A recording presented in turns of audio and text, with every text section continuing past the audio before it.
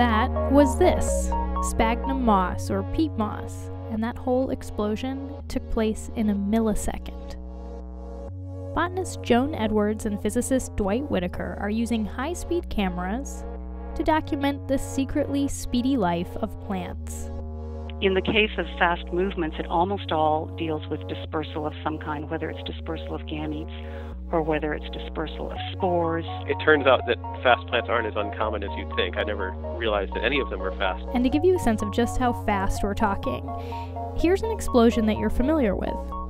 Whitaker says that in the time it takes one kernel of popcorn to pop open, you could have 20,000 openings of a sphagnum moss capsule. That really puts it in perspective of just how fast and sudden this explosion is.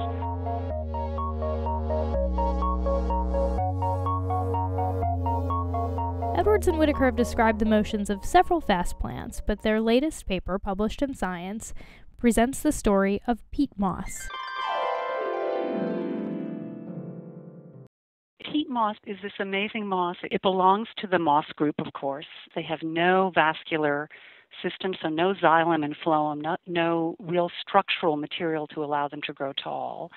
So it's got to figure out a way to get its spores high into the air where it can get carried by wind. Most of the time it reproduces by just dominating some ecosystem, but if it wants to move to some other bog far away, it needs to spread its spores.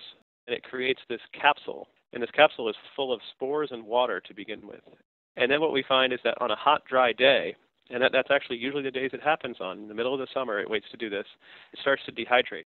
I mean, the cells shrink laterally but not vertically, so that you go from a sphere to a cylinder.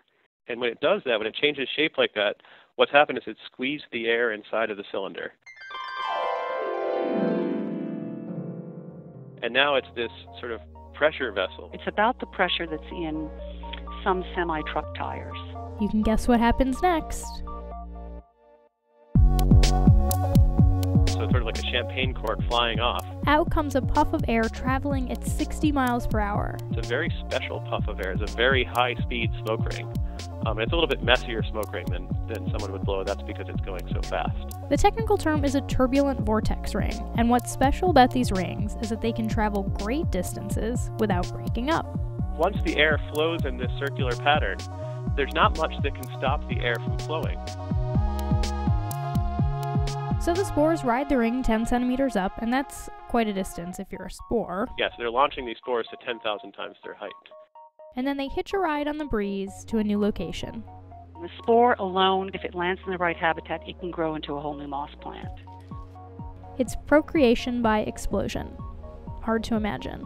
That would probably make us less compelled to have babies, yeah.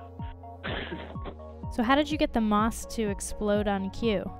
Since it's the hot, dry air that drives these explosions, as soon as we turned on the really bright lights that you need to film at these high speeds, it pretty much would explode within the next second or two. Like lights, camera, action.